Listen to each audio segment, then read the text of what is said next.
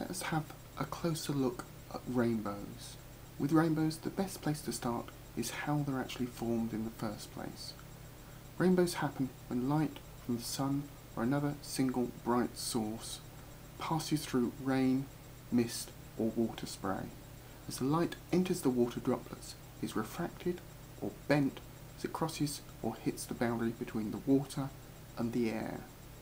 It eventually emerges from the water and makes its way towards your eye. Because the different colours of light have different wavelengths, each colour is bent by a slightly different amount, meaning the colours are actually separated.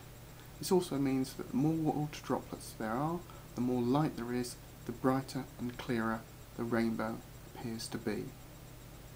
So, can you ever get to the point where a rainbow touches down on the ground? Well, no. A rainbow isn't actually physically there. So as you move, the rainbow also changes position. Even two people standing near to each other would see the rainbow in slightly different positions. So why then do they form an arch?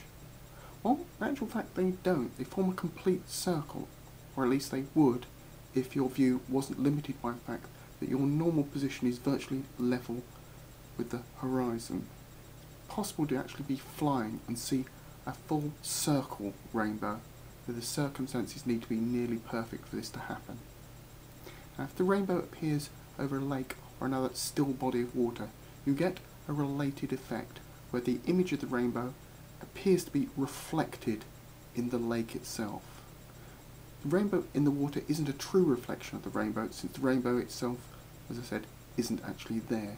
Instead, what you're doing is viewing the equivalent of another rainbow from the viewpoint of a different observer, since as well as bouncing around inside the raindrops, the light also bounces off the surface of the lake. The rainbow you see is slightly smaller than the one above it, due to the raindrops forming the rainbow slightly closer to the viewer.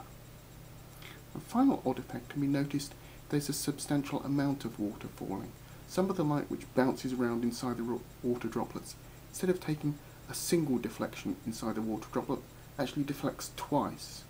This means that the light comes out in a slightly different location from the first light, and also the light order is actually reversed due to the additional reflection.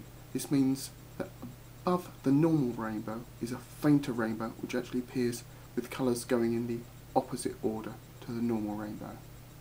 And of course, if we could actually see in ultraviolet or infrared, we'd actually see a much wider spectrum of the rainbows. So that's rainbows, a little introduction to them.